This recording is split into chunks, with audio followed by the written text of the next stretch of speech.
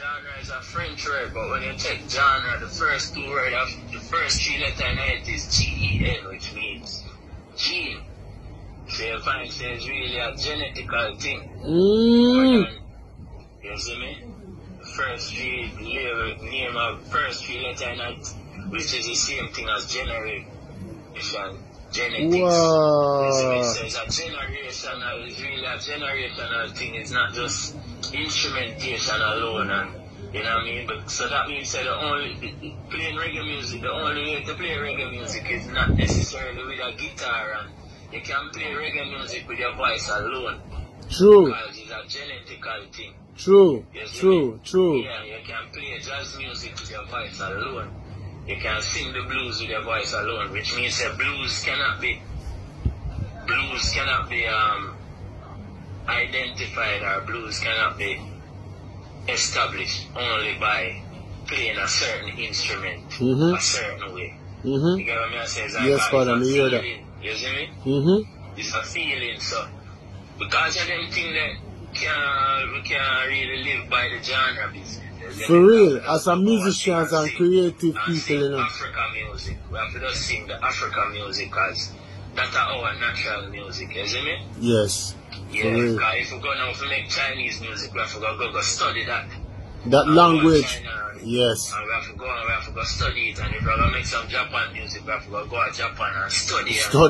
You know, practice and train my voice to sing that way there. But African music is a memory. It's like once you start, your brain automatically start remember things. Because it's a genetical, you get what I'm saying? Yeah, man. It's a genetical thing. Yeah, man, Father, yeah. Stonebyow, me just start go Africa. I go Africa for the first time in 2013. Yeah. Which means that everything that is African about my music is genetic. True. Because yeah, we never really get to go Africa and practice with other African people on the continent. Exactly. That means it's in your DNA. Listen to Lucky Dube. Yeah, but we grew up and listen to Lucky Dube. We grew up and listen to Miriam Makeba. We grew up and listen to Bob Marley and all these great African artists, Peter Tosh, you know. And even every now and again we get a big African tune in Jamaica, you know, like a tune like Two-Face, Dibian. Yes. You know, yeah. all of them great African tunes. African tune them, yes. The first time I hear Two-Face Dibia, I never knew it was an African. I thought it was like a man from Jamaica. That we did hear, no? That we hear. We did hear that. Like, yeah, man, like more time when we hear all even the island music, even certain of the Ghanaian and music, is like you can't. It's like the same music. You see me?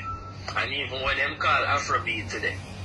It's years we have made them music, they are Jamaica. True. It's really African music. True. You see me?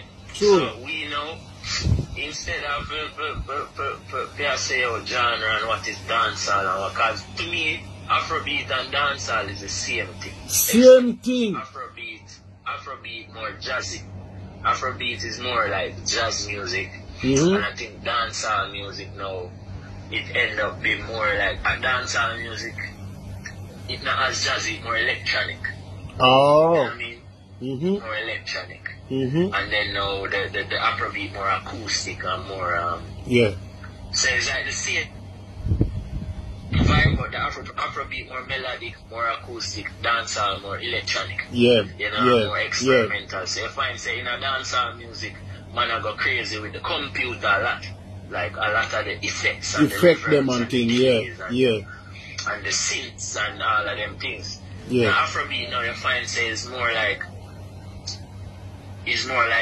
more acoustic drum sounds. Absolutely. Afrobeat nice. You see me? So even when you program Afrobeat on computer, you still have to use more acoustic drum sounds and percussion. To make the Afrobeat. To make it happen. Yeah. Yes, Father. Yeah, to give it that Afrobeat identity of like you know what I mean? Yeah. But really and truly, it's the same music. Absolutely. If you take away them little differences, it's hard to really tell.